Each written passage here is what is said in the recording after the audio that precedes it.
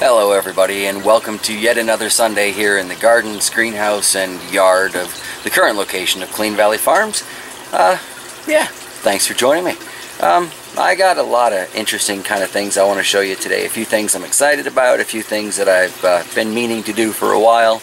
And Sunday seems like a good time to just kind of get things done. So let's get her done. Things in the Frankenponics seem to be coming along just swimmingly, more or less.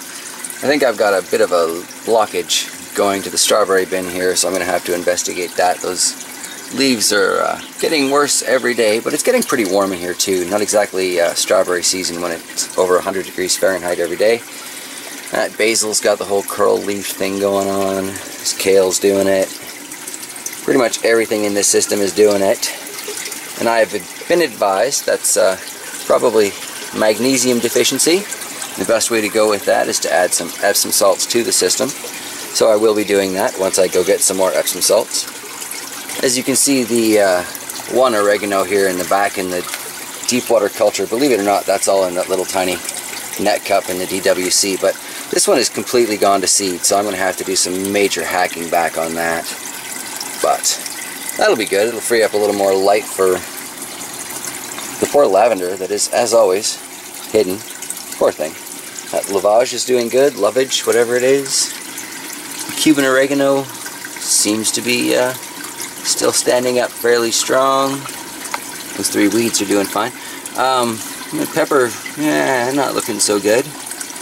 However, those three little tiny pieces of a single elderberry stem all show signs of life. Speaking of which, let's take a look at the elderberry back in the DWC. You can see it's all definitely perked up and looking like it's got some good growth on it. Just pull it in, take a look at it. Oh yeah, those nubs have definitely started. And what do we have here, my friends? That is a root. It has begun. Alright, that's awesome. There you go. These elderberries are going to make it even after spending so much time at customs. Massive thank you again to Permaculture Prepper for these. Get you back in the water, little guy. Speaking of elderberries, let's hop on over to the main aquaponics system here. Shove aside the indigo rose tomato. Take a look at these guys. This one's standing almost completely upright again, so I'd say it's doing well. Probably got some good solid root growth. This one's definitely not wilting anymore. That one's perking up. I'm going to say they're all probably getting some pretty good root growth. Let's explore the rest of this bed while we're here. Malabar spinach there, starting to get its vine on. That'll be good. More nutrient deficiencies. This looks like, I don't know, possibly some iron and probably some magnesium. So, Epsom salts and chelated iron for you. But here's that aquaponic indigo rose. This thing is freaking massive. This was the smallest of the three seedlings, so I put it out here as kind of a just in case sacrificial, don't really care. There are so many tomatoes on there. And for a cherry type tomato, I'm going to say they're doing pretty good. Holy crow. So I might even do some fried green tomato medallions on the Bear in the Kitchen channel. Let me know in the comments if that's something y'all be interested in or not. But look how far that is spread out. Definitely going to have to tie up some sort of trellis, probably between that beam and the roof beam.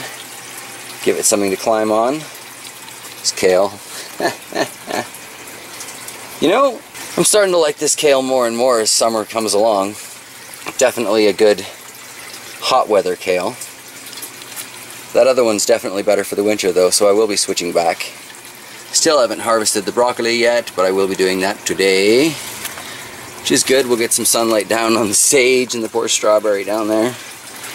And I don't know how well it's coming up, but that pepper cutting's still looking okay. Oh, peppers, right. As if I could forget, because I'm not like completely obsessed with peppers. Here's the one in the cup. Just took its lid off so it can get some fresh air for a change. Here you can see the pepper shrine. Coming along quite nicely. I have fruit starts on so many of these. Alright, one of these showed signs of aphids. See if you can guess which one. Ha ha. Pretty easy, that one. But here the orange fugo has started to get pepper starts on it. Reminds me very much of the red cayennes and the kung paos and the way its pepper's looking. Speaking of kung pao, there's one on the shrine pepper plant there. Beautiful, I like these peppers so much. Probably going to start pickling some of these with those sweet banana peppers that are outside. The jalapeno jalapa peppers there. Got lots of fruit starting to form there. This red demon is starting to get its flower clusters in the top, so that's exciting. So they're all coming along.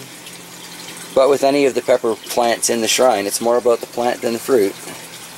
I'll take fruit, but it's the plant I want. It's the plant I'm worried about. There's that little bell pepper. Definitely worried about it. Definitely time to transplant it. Had to take a few of the fruit off of it just so that one would be able to make it, I think. So that'll be transplanted in the next couple of days. The habanero down there and the ghost are looking a little bit better though.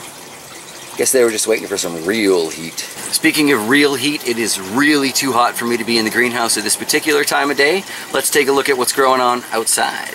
We're going to get to working on that grape here today pretty soon, but first let's take a look at what's already growing.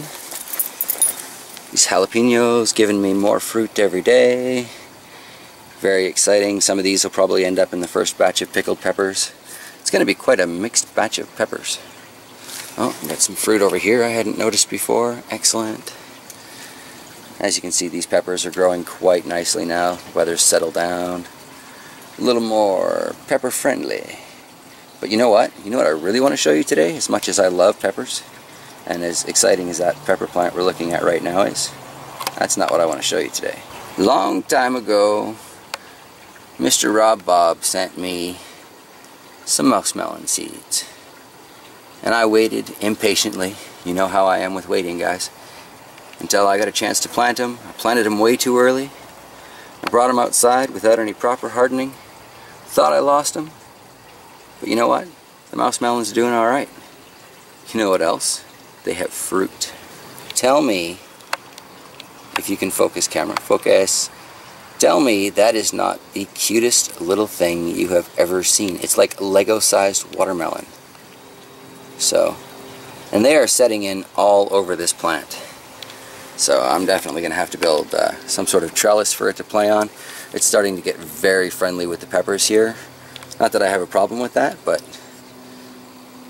you know, trellis up along the back here would be nice. We'll see. This is that chocolate beauty over in the corner starting to get flower clusters, so we'll get some fruit off that this year. That's exciting. It's the super rainbow chili pepper. I love the pinstripe on the stem of this plant. I was talking about it with Shocks the other day. I would totally wear that as a suit. I would wear that as a suit and I would rock it. It would be great. I'd get a lot of funny looks, but I already get a lot of funny looks in this town. Gotten quite used to that. Nice structure on that plant though. Very strong contender for the shrine. Just like this long red cayenne right here. So very pleased with this plant. So many fruit and flowers. More obviously on the way. Heaven. So here you can see the reason I'm constantly thinking about pickling peppers these days. I've got to do something with the sweet bananas hanging off of here. And I don't really like to dry banana peppers. That just doesn't work for me. So, some of those, some of the random hot peppers that are ready, or almost ready, or close enough to ready. Maybe some jalapenos. Could be interesting. Definitely be good on a burger. Got some bells forming on this golden Cal Wonder pepper here. Quite exciting. Definitely should pay out more than it cost. Gardening is such a solid investment if you do it right. Tragic waste of money if you screw it up, but excellent investment if you do it right. Speaking of not quite doing gardening right, this avocado seed, pit, whatever they are, has been sitting in water since February 22nd. What the heck is going on with those leaves? Do I have an albino avocado? Was inside in the kitchen, so I figured I'll bring it out to the shed in a box and maybe it'll get some sunlight and get some chlorophyll going on there. The roots on this thing are freakish though. Like, look at that. That's huge for no plant attached. Take a quick look at the haskap clones. They're doing just fine. Oh yeah, and that elderberry cutting. Focus. You can do it, little camera. I've got a shoot coming up at the base. And follow up the stem a little bit. There you go. Those are fresh. That's new growth. This little puppy has started to root. Fantastic. Up in the front yard, it's getting on time for me to have a Morticia Adams moment. Start clipping the heads off of the roses. Oh well, good for the compost, isn't it? The year's largest random mushroom. It's got some good size to that. Tell you, they grow so well here on their own. I'm starting to think about maybe checking out some mushroom kits, trying to grow them on purpose. I like mushrooms. Take a quick look at the semi-permaculture garden here. That honeyberry is getting huge. The mint is doing great. That haskap berry is definitely alive. Next year that thing should be a thing of beauty, I tell you what. These strawberries make it because they refuse to die, so they're definitely permaculture style. Still haven't transplanted those blueberries. What do we got here? The goji berries. Hey, I've noticed something kind of interesting about these goji berries. If you look at the stem of most of these plants, this is what you see.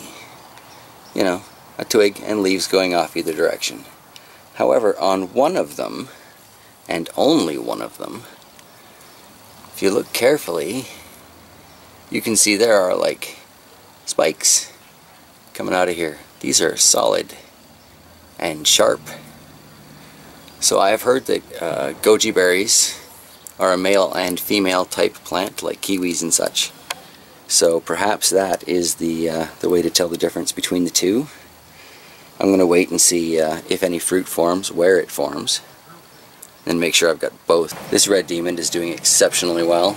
Starting to get its flowering heads on the top. Very excited about that. And this kung pao is shaded out completely.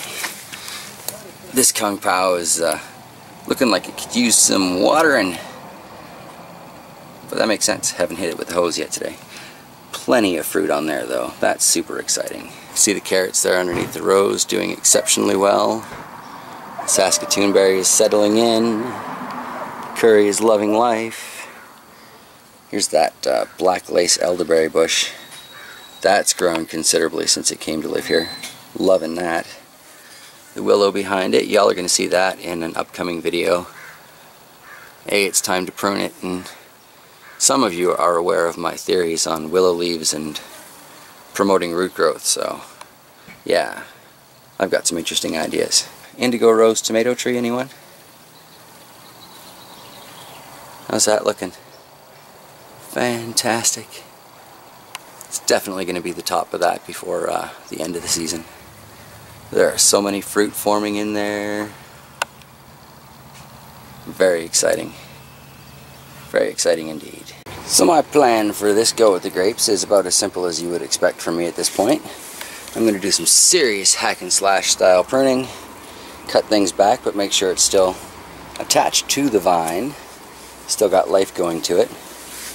We're going to fill this up with some nicely sifted compost, and then I'll show you where we're at. That was kind of a cool discovery.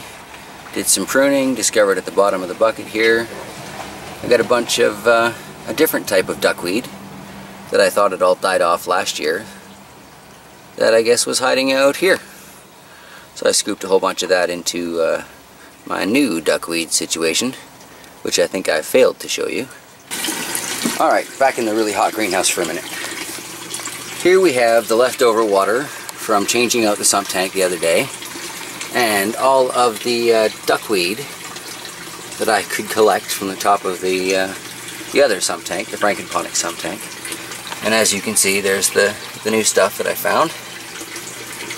And I am going to start something of an underwater composting situation based on the idea that the duckweed will absorb all the nutrients from like the banana peels and stuff, and as the fish eat that, it will then be introduced into their waste as micronutrients for the plants and maybe make things a little easier all the way around.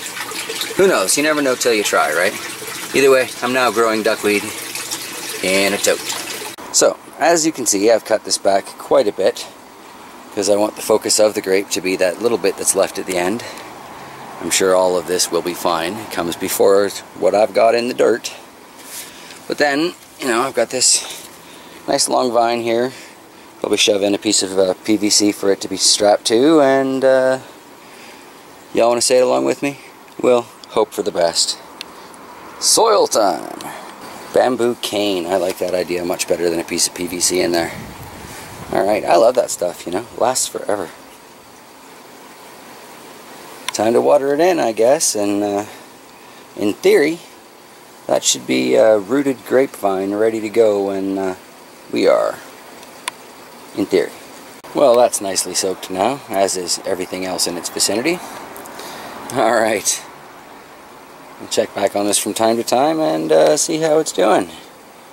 But I'm going to leave it connected to the actual vine, basically until we move, in the hopes that it'll form roots on what's underground. Alright, well, I guess while I've got the clippers out, let's take a second to talk about wisteria. We all know I love this plant. I think it has a beautiful flower. I think the aroma can't be beat. However, if not planted with care, this thing can be a nightmare. Once upon a time, this gutter used to have a really real drain pipe that went all the way down over to the fence and drained off that way. However, this wisteria was left unchecked for years. And long before we got here, that gutter had been ripped down, and we found it tucked along the back there, behind the grapes and wisteria. As you can see, I've got to give it a serious attack here. It's already encroaching on the neighbor's house. Can't have that. That's not cool. Going up her drain pipe too. Trying to attack the gutters, and it has taken over this end of the clothesline completely. So yes, it's a beautiful plant, yes, it's a beautiful flower, but please, if you're gonna grow a wisteria, plant it with care and thought for how big that sucker is gonna be and how much they like to vine onto anything. Wagging finger and everything, seriously. Well, that's about half of the annual haircut. Looks like a hippie at boot camp. Holy. Now, to get to the other side of that for the ladder and my water. Well, that's a bit of a difference. At least it's off the clothesline. So that's good. Maybe not the prettiest haircut I've ever given that particular wisteria, but it's off the house, off the line. That's what matters. Managed to get it all into a single bag. Huzzah. Alright everybody, well, it's gotten pretty warm while I've been out here doing all this, so I think I'm going to wrap it up for today. Until next time, take care of yourselves and go have fun in the garden.